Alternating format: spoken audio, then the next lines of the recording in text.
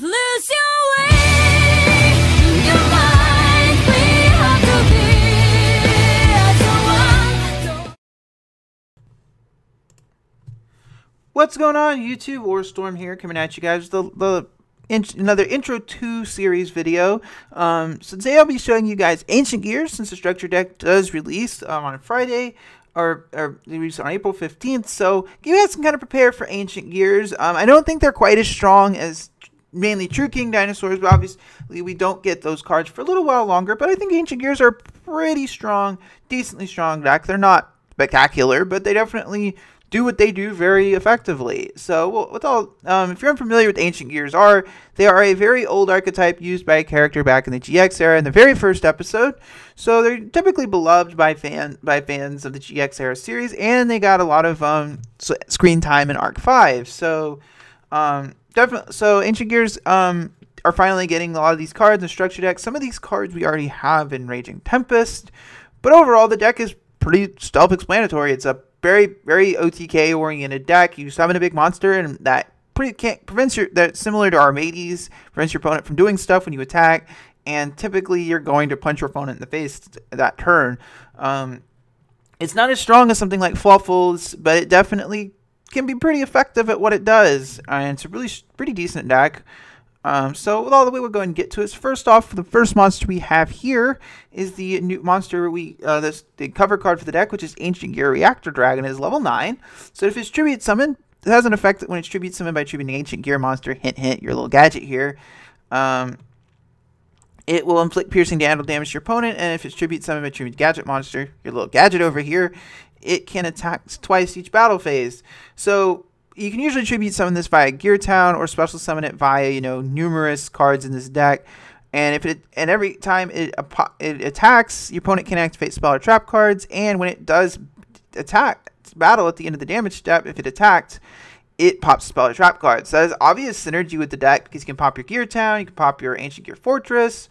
It just has a lot of very powerful cards, and it is a level 9, so you can make some cool rank 9 plays with it. Overall, I think it's a pretty strong card, and it's a staple at 3 in pretty much any Ancient Gear list, because you want to get to it you want to see as many of these as possible, and you will go 3 in a duel pretty easily.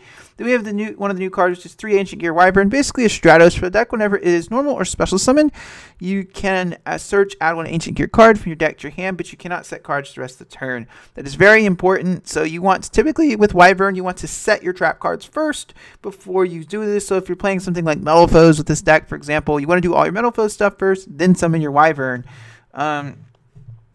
And it's a pretty decent power. Obviously, it's staple 3-up because it's your primary search card. Then we have the 3 Ancient Gear Gadget. So Gadget is a very interesting card. So if it is normal or special summon, it can declare a monster type. And that's turned if a monster you control attacks, your opponent card effects of that type cannot be activated until the end of the damage step. This allows Ancient Gears to deal with floating. While they do deal with floaters pretty effectively via piercing damage, other effects, it basically turns those off. And the other thing is also an Ancient Gear and a Gadget, and it can change its name to different types of gadget monsters. If you are playing that old Yugioh Dragon, I think its name is, that works with this too. The main thing is this is going to be it's also a machine dupe target, if I'm not mistaken. I don't play machine dupe in this list, but you certainly can. It's a pretty decent card, and if you're able to get get these out, you're just going to go from there. Then you have the 1 Ancient Gearbox. This is mainly here to search off your Gigagun X. If you search an ancient, if this is added to your hand off of your Gigagun, you can then add a Earth Machine with 500 less attack. So then you can add a gadget. So basically, if you add this off a Gigagun, this is an instant fusion material for your Howitzer. It gets you a little bit further. You don't really need more than 1, because typically you're just going to search it off. You want to search it off your Gigagun. You don't really want to draw it. Next up, for the last 3 Ancient Gear monsters, we have the Hunting Hound. Hunting Hound, I believe, was released in Raging Tempest, so we do already have it. Whenever it's normal summoned, it has a mandatory effect to burn your opponent for 600, which is kind of cute. And it has an effect that prevents spells and traps like most of the Ancient Gears when it attacks. But the main thing is, it is a walking poly, so once per turn, you can fusion summon one Ancient Gear monster from your extra deck using monsters from your hand or field as fusion materials. So it's pretty strong. If you have this and another Ancient Gear in your hand, you can make your Howitzer. And it's a pretty decent card. It is a level 3, so it can get a little, it doesn't really work with a lot of these level 4 monsters, but it's a mandatory 3-of, at least in my opinion. Then we have the gadgets. The gadgets are these are from the movie pack. These are pretty staple, in my opinion, mandatory cards in any Ancient Gear list, because it allows you to get your gadgets out and get the ball rolling pretty fast. You can get your Wyvern out and search, and then make a Gear Gigant and continue from there. Not too much to say here. They're pretty much mandatory staples in most machine decks nowadays. Then we have the 2 Gamma Seals. Sometimes, as big as these monsters can be, Ancient Gears don't have the easiest time getting over a big monster like Chaos Max without burning a lot of resources. Yes, Lightning is a card, but Gamma Seal I feel like is pretty good in any kind of, because being able to get rid of that problem monster is always nice, and you just attack over it. It's pretty, you can play other cards in the slot, but I feel like Gamma Seal is pretty strong. And the 1 Maxi, because it's Maxi, like as long as it's legal, you should probably play it the max amount you can. The 3 Gear Town, we are still running Gear Town. And I feel like Gear Town's pretty much good in any kind of Ancient Gear deck because you have so many cards that can pop it, and it's pretty strong. It also allows you to cut your Reactor Dragon's tribute number down to 1, so you can easily tribute summon it just by having a gadget monster online. That's pretty strong. The important thing to remember is can miss timing. That's very important. It has old text. It doesn't have like problem-solving card text, but it can miss timing. It's very important to remember. We have the 3 Catapults. Catapult and Wyvern always have this contradiction with this deck because you can search Catapult with Wyvern, but then you can't activate Catapult from there. But Catapult is basically sort of like an Ancient Gear, sort of like a hero lives for without the cost. Basically, you pop a face-up card you control and then special summon 1 Ancient Gear monster from your deck, but ignore summoning conditions. So if you want to play Ancient Gear Golem, you can summon it via this, and you can also banish it from the graveyard, then target and then destroy a face-up monster you control to summon an Ancient Gear token, which is good for tribute fodder. You could theoretically, you can only use each effect. You can only use 1 effect per turn, but you could actually play probably something like Foolish Barrel of Belongings and use it just for its grave effect, because being able to pop a card and then put tribute fodder online for your Ancient Gear Reactor Dragon is nice. It's really up to you, but I feel like the card in any kind of standard Ancient Gear list is a mandatory 3 of, because you want to see it as often as possible. Upstart Goblin, for consistency reasons, we have the 3 Ancient Gear Fortress.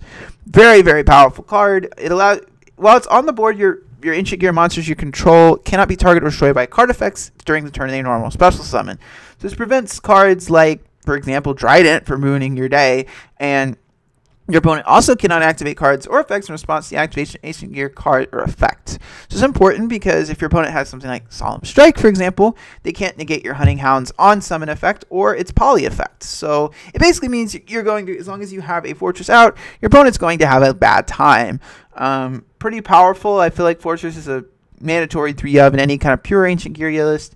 The 1 Overload Fusion, your Chaos Giant is actually a dark monster. So if you fusion summon via Hunting Hound or poly, you can then activate Overload Fusion and make another Chaos Giant. Pretty strong. Being able to summon 4, 5k. I feel like 1 is perfect because you don't want to see more than that. So yeah, the 2 Terraformings, search your Gear Towns. I've always played Terraforming this way in a deck like this. Gear Town, while you want to see it, it's not something you don't want to ever draw your Terraformings after popping all your Gear Towns. The 2 Twin Twisters, back row's a thing. You want to clear back row, and it's an OTK deck, so Twin Twisters is pretty much staple in any kind of back row deck. Post Maximum Crisis, you could also play Cosmic Cyclone because it turns off those. You don't really want to Twin Twister the Draco spells and traps. The 2 polys, yes, you have your Hunting Hound, but there's times where you do need a little bit more oomph for your fusion plays, so I still have poly in here. You could probably play something else, but it's up to you. The 1 Ancient Gear Reborn, the main reason you only run 1 is because if you can search it with Wyvern, but you can't set it that turn. It's very important to remember. I'm a little iffy on the card, but you definitely, I feel like as a 1 of, it's perfectly fine. And then the 2 Dimensional Barriers, this could theoretically be anything else, because Wyvern does prevent you from setting cards, but, you know, you can always set it and then summon your Wyvern. I still feel like Barrier, if you have them in most decks, you could probably afford to play a couple copies. It's because it's chainable and it's pretty much the best trap card in the game right now. And for the Ancient Gears, we have the 2 Chaos Giants. Yes, typically when you summon a Chaos Giant, it's going to end the game the turn it hits the board. But sometimes you can summon a second one, and, you know, I feel like there's times where the second one does come up. I've seen some replays and stuff of the deck in action. So yeah, it's a pretty decent, powerful card. I like it a lot. Being able to unaffected by spell and trap effects and be able to prevent your opponent's monsters from floating and doing piercing damage. When this hits the board, if your opponent has a field full of monsters, it's probably going to end the game. Then probably the more underrated card of the new Ancient Gear cards is Ancient Gear Howitzer. When I first read this card, I think I underestimated how good it was. Like, it's kind of, but the main thing is that a lot of times when you do summon this, your opponent is going to have to answer it with a kaiju, or it's going to get its grave effect because it's unaffected by other card effects and it burns your opponent. So a lot of times I've seen Ancient Gear players will do is they will summon this, then beat it into something, summon a Reactor Dragon, and then go from there. You play 3 because the third one does come up, and you're going to get into grind games. You will summon the third one. Then the 2 Gear Gigant. With the toolboxes of this deck, you could probably just play 1 Gear Gigant, but I feel like you have the space, so why not? Gear Gigant is combos really well if you open, say, Gadget and any level 4. If you open a Gadget and a level 4 Ancient Gear, you can basically search box and search something else off your box effect. Pretty strong card. Pretty much a staple in any kind of Ancient Gear deck. Then we have a kind of an interesting tech card I've seen in some lists, which is number 59, Back the Cook. So if you're unfamiliar with what this card does, while you control other cards in the field, this card is unaffected by other card effects. Now, that's not what you care about. The main thing is once per turn, during either player's turn, you can detach a C material. This card destroys many cards you control as possible, and this card gains 300 attack until the end of the turn for each monster destroyed by its effect. So this card is actually really good because it gives you a way to destroy your Ancient Gear cards and get their effects without having to, have other pieces in hand. It's really nice because if you say you open a Gear Town, but you don't have Catapult to pop it, you can just, if you have a Gadget, you can just rank 4 into this, pop, and have another way to pop your Gear Town and get the ball rolling. I think it's actually pretty strong tech in this deck, so I definitely would consider playing it. For the rank 9s, we have the VFD. Yes, this card does not come out until Maximum Crisis, so it's important to remember. The extra deck is pretty fluid with Ancient Gears because you don't tend not to go a ton into the non-Ancient Gear or Gear Gigant cards. Then we have the one Phantom Fortress. As we said in the previous thing with the True King Dinos, being able to banish the targeting is always nice. Dweller's pretty much going to be, I think, honestly, should be, if you can make it, it should be in your extra deck because with the True Kings coming out and preventing those True Draco spells and traps from floating is important. Then we have the one Castell. Being able to spin annoying cards before you make an OTK push can be necessary at times.